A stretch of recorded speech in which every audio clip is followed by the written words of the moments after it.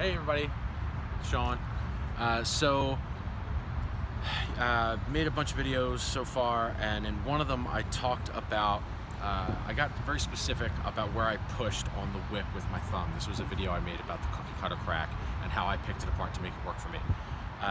So this is something I've been wanting to talk about for a while, and I'm going to do some writing about it. But I get very specific with my students about push points on the hand.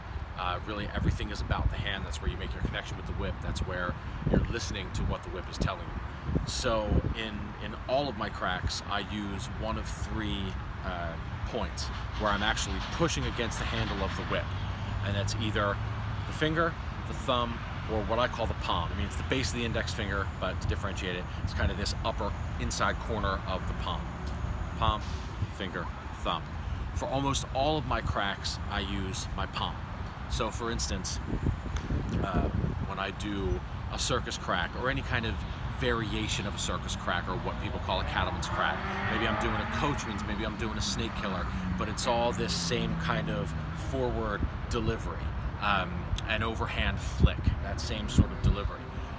Some people use the thumb on the back of the handle. And I've even had a couple of students who just sort of intuitively use their index finger on the back of the handle, and they deliver their cracks perfectly fine. So this is just more about the way I do things, and there are reasons. So I'm going to talk for a minute about alignment, and you can find other information about this, so I won't go on too long about alignment.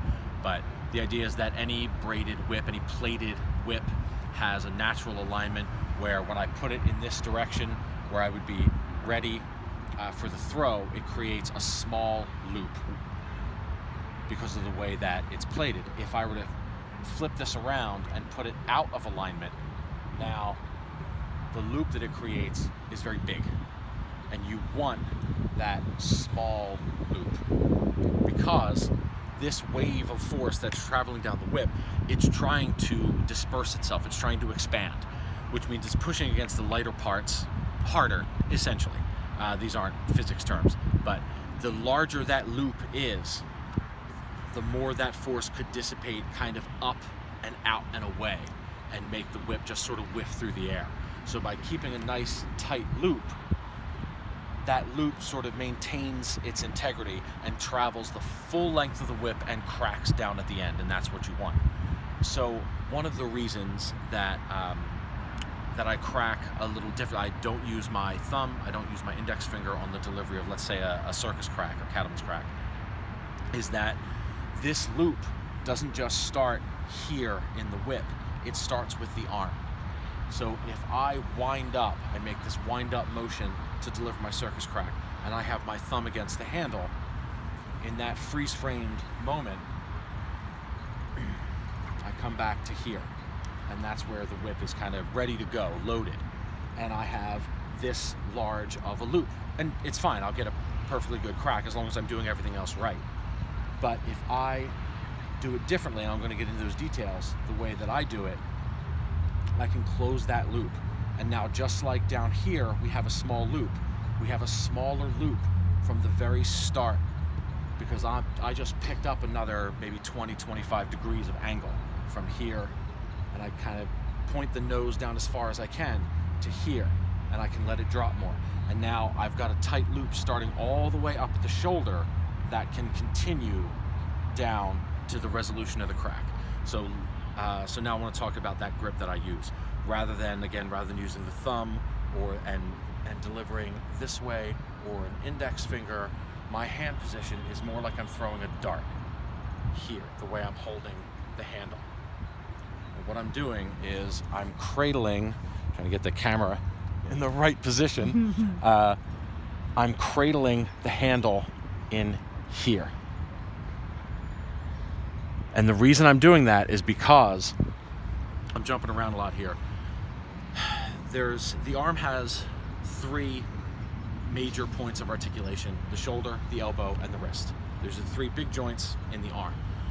The way that I throw most of my cracks, I add a fourth point of articulation. I'm adding a fourth pulley to this system, which means more power, which means less power needed from each point, and that gets cracks a little more effortless because that's another point to pick up speed. I'm using my hand, the opening and closing of my hand.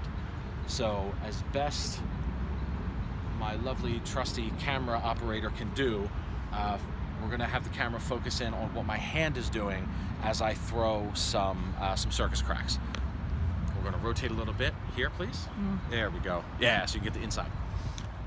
So just try to focus in on my hand and look for that opening and closing. I'll try to stop my hand at the same point in space if I can. And I'm gonna crack as slowly as I can. So now to really isolate that, so what's happening is the whip goes back and it drops down, and rather than stopping here, I'm opening up my fingers, especially these last three. I'm sort of maintaining my hold here with the index, and I'm opening up and then closing on the delivery, kind of snapping that pommel, the butt of the whip, back into my palm. So I've got shoulder, elbow, wrist snapping forward, and fingers snapping forward as well on that delivery. So I've got 4 pulleys in this system rather than 3.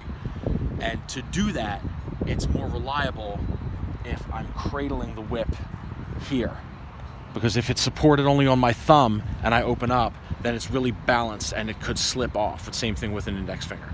So I've got it cradled here, and that leaves me as free as I want to open up and close, snap, without losing the whip.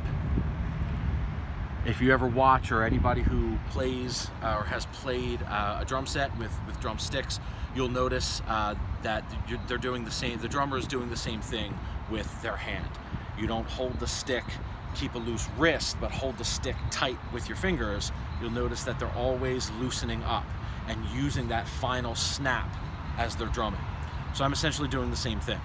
So rather than coming thumb forward or finger, my hand position is more like I'm throwing a dart, and I've got the handle in there, and I'm throwing that forward and then snapping my hand. So that's kind of a general overview of the way that I like to get very, very particular with my students once they kind of get some of the basics and we really want to get into the whip mechanics. I very much focus on the hand, every little thing that you're doing with the hand. So yeah, I plan on talking more about this and hopefully writing more about this, but that gives the general idea. That's it.